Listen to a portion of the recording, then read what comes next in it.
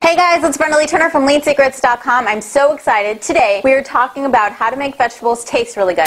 Watch the cucumber. All the vegetables envy their friend. We've got our cut vegetables that we cut earlier, and then what we're going to do is we're going to cut an onion. So eat your vegetables and you will grow real strong.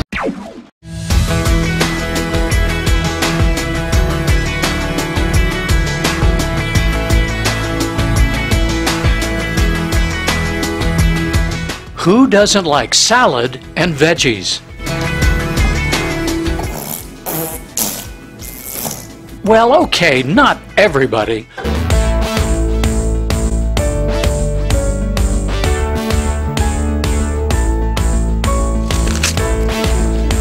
But Josh McGuire of the nonprofit Kitchen Community is willing to take the chance that these students at Arvada K-8 will embrace the idea of veggies growing right outside their school. We're going to be planting radishes with our garden educator, Gardner Bryn. Everybody give Gardner Bryn a round of applause. Gardner Bryn, everybody. The Kitchen Community, which is a national organization, awards specially designed raised gardens to underserved schools with the goal of connecting students with real food that they help plant and harvest. Our tool to do that is learning gardens at schools. So that means increasing access to food at schools, increasing food literacy, and increasing and strengthening community at schools as well. We have an opportunity for kids to come out here, understand the life cycle of plants, and then also how food is raised and produced.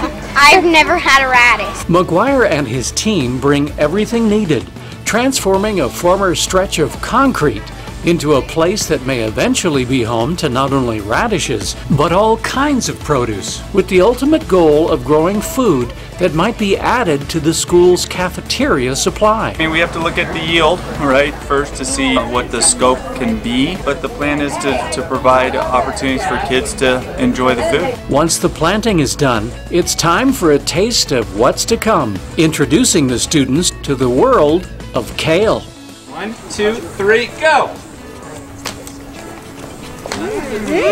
Yeah. I like it. While their reactions to kale may be mixed, the idea of having someplace new to explore and learn just a few steps from classrooms has these kids excited. Just watching students for the first time, their eyes brighten up. Now, I may not hear the story of that student going home and telling his mom what he did, but knowing in my heart that that's probably going to happen.